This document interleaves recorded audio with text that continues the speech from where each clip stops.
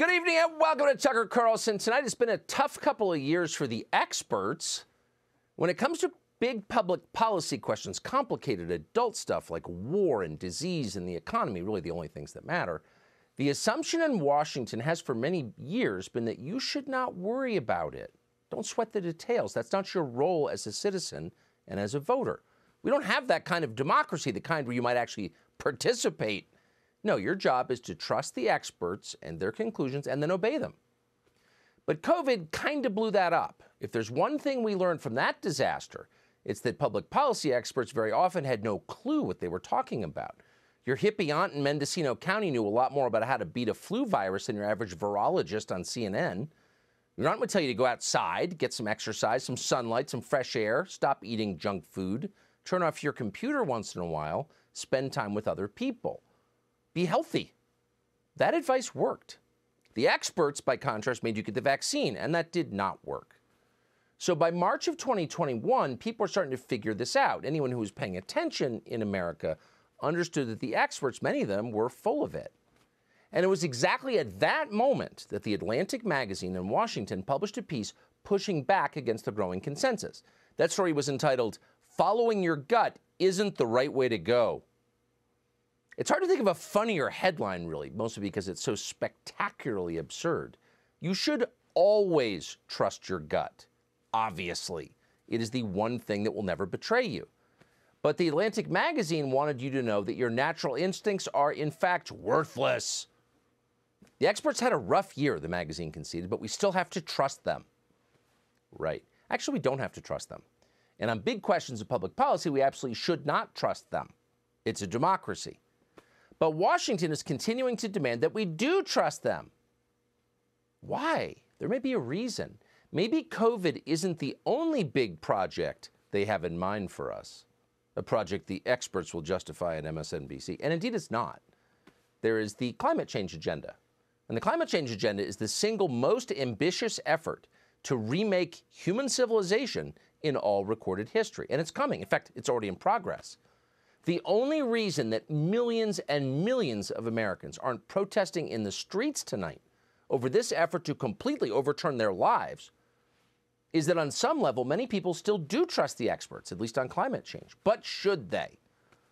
We were pondering that this morning when we saw that the world's most famous climate change expert, Greta Thunberg of Sweden, just deleted a tweet she wrote in June of 2018. Here it is, quote, "A top climate scientist is warning that climate change will wipe out all of humanity unless we stop using fossil fuels over the next 5 years.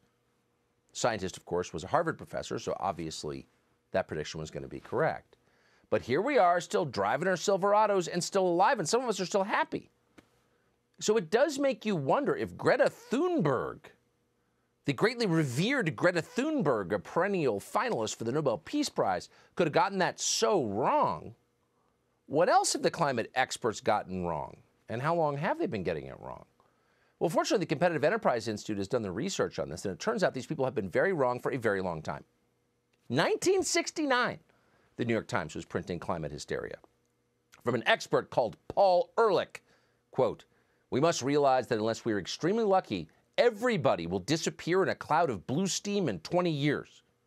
That was Paul Ehrlich in 1969. Well, here it is, 2023, and that same Paul Ehrlich, who's now 90 and still publishing books and still being cited on 60 Minutes, is still telling us that we're all going to die. Now, clearly, Paul Ehrlich had some sort of traumatic childhood he's been inflicting on the rest of us for over 50 years. And for over 50 years, his fellow experts have taken him seriously. Now, back then, of course, climate change didn't mean global warming. It meant a new ice age. In 1970, the Boston Globe reported, quote, "Scientists predict a new ice age by 21st century. According to the Globe, air pollution may obliterate the sun and cause a new ice age in the first third of the next century." An ice age. In 1972, Brown University's science department sent a letter to the White House explaining that they had deep concern with the future of the world because this ice age falls within the rank of processes which produced the last ice age. 2 years later, in 1974, The Guardian reported that, quote, "Spy satellites show new ice age is coming fast." And the report cited, just for moral weight, analysis carried out at Columbia University. Then, a few years later, 1977, the actor Leonard Nimoy was not a science expert technically, but played one at one point on television, shot this video. We are unprepared for the next advance. The result could be hunger and death on a scale unprecedented in all of history. What scientists are telling us now is that the threat of an ice age is not as remote as they once thought. During the lifetime of our grandchildren, Arctic cold and perpetual snow could turn most of the inhabitable portions of our planet into a polar desert. Hunger and death on an unprecedented scale. Someone else with the tragic childhood he inflicted on the rest of us. But by the early 1980s, when the ice didn't arrive, well, the experts decided the problem wasn't too much cold, it was too much heat. It was global warming. In 1989, the Associated Press ran this story, quote, a senior UN environmental official says entire nations could be wiped off the face of the earth by rising sea levels if global warming trend is not reversed by the year 2000. In other words, 23 years ago. That same year, 1989, a climate expert called Jim Hansen met with a reporter from Ceylon. According to Ceylon, Hansen explained that within 20 or 30 years, quote, the West Side Highway, which runs along the Hudson River in Manhattan, will be underwater. Underwater. We checked tonight, and actually it's congested, but still a road. Then in March of 2000, the Independent newspaper ran a piece explaining that snowfalls are now just a thing of the past. And we're quoting, snow is starting to disappear from our lives.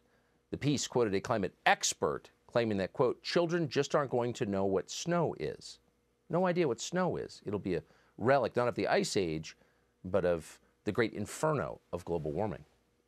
Then, in 2004, amazingly, civilization still existed, The Guardian predicted that, quote, major European cities will be sunk beneath rising seas as Britain is plunged into a Siberian climate by 2020, which is a little confusing because global warming doesn't typically produce a Siberian climate. And it was around this time that they decided, hey, we don't want to get pinned down on the details. Will it be too hot? Will it be too cold? We don't want to say. Something bad's going to happen, so we're going to call it climate change.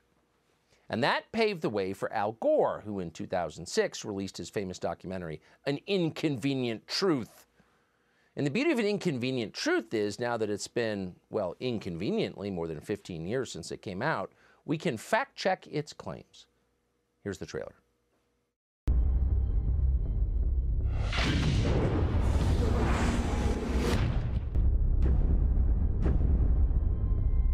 If you look at the 10 hottest years ever measured, they've all occurred in the last 14 years. And the hottest of all was 2005. This is Patagonia, 75 years ago, and the same glacier today. This is Mount Kilimanjaro, 30 years ago, and last year. Within the decade, there will be no more snows of Kilimanjaro. Al Gore also said there would be no ice in the Arctic. He quoted researchers, climate researchers, experts, and he explained that, quote, the North Pole will be ice-free in the summer by 2013 because of man-made global warming. Now, it does take a certain level of chutzpah to make a prediction that precise, and Al Gore made many of them, and all of them turned out to be wrong. And for a normal person, that would be a cue, maybe it's time to retire. I'm rich on Google stock, maybe I could just stop talking because, of course, I've been disgraced by my own foolish predictions. But no, he kept going, and he was helped in that by the entire news media. It makes you wonder why. News organizations exist to bring you the news, to assess whether things are true or not. But if all of them collude to hide lying, you have to ask, is there something else going on here? We'll let you decide. We do know that by 2006, NBC News informed the world that, quote, a leading U.S. climate researcher says the world has a 10-year window till 2016, a window of opportunity to take decisive action on global warming and avert catastrophe.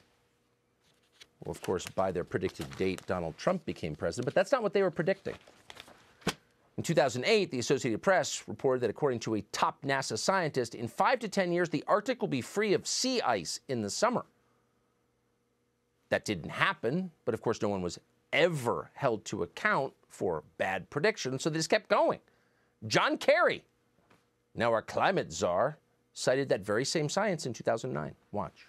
You have sea ice, which is melting at a rate that the Arctic Ocean now increasingly is exposed. In 5 years, scientists predict we will have the first ice-free Arctic summer.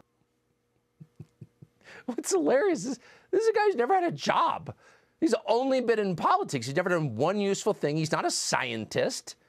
He's never done research. He's actually not an expert, but because he's way more aggressive than you are, and because he has access to the media, which amplify his claims, he poses as one. Now, what's strange about the prediction you just heard is that John Kerry's prediction contradicts Barack Obama's famous climate prediction from a year earlier. You probably remember this.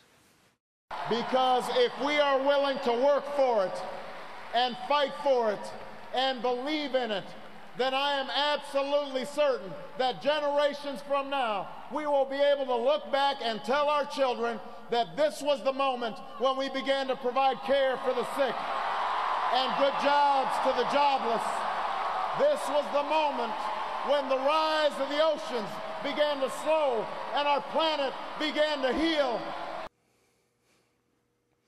Sad to watch that, all the cheering people, they seem so sincere. He's going to save the world. He can control the weather. He's Jesus. But in fact, the global healing Obama promised at the beginning of his first term never came, and neither did the global destruction.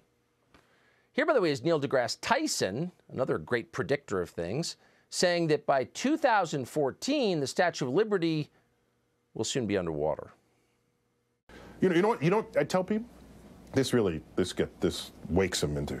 Here in the New York metropolitan area, I say, if we lose the ice caps, you know how high the water will be? I say, maybe a couple of feet.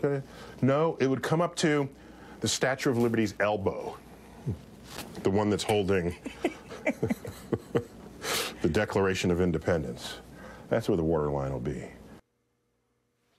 That man's a scientist. And of course, climate does change. It has always changed. In fact, the landscape we live in now is formed by climate change. The glaciers are a product of climate change. The climate is changing now. It never stops changing. That is a process that we didn't cause and that we can't control to any great degree. We'll never be able to control. And there are upsides to it and downsides to it. By the way, if the Earth is indeed getting warmer, and it seems to be, well, then that will make more arable land in places like Canada and Northern Europe. So, like everything in this life, in the temporal world, it's a mixed blessing. But you only hear the downsides, which tells you a lot. It tells you this is not science, it's manipulation. These aren't reports from the experts. These are threats. Here's Joe Biden. That's what climate change is about. It is literally, not figuratively, a clear and present danger. The latest climate report, nothing less than, quote, code red for humanity. Let me say it again. Code red for humanity. Code red for humanity. Of course, he never explains what that means. You're going to have to check your book of science to find out. Of course, in the details, they don't offer as many details now because they've all been wrong. But to the extent they do, they are provably wrong over time. So the question is, why are we still being bullied by these people? It has nothing to do with saving the Earth. They hate the Earth. They hate nature. It's about controlling us, and maybe we should recognize that. Subscribe to the Fox News YouTube channel to catch our nightly opens, stories that are changing the world and changing your life. From Tucker Carlson Tonight.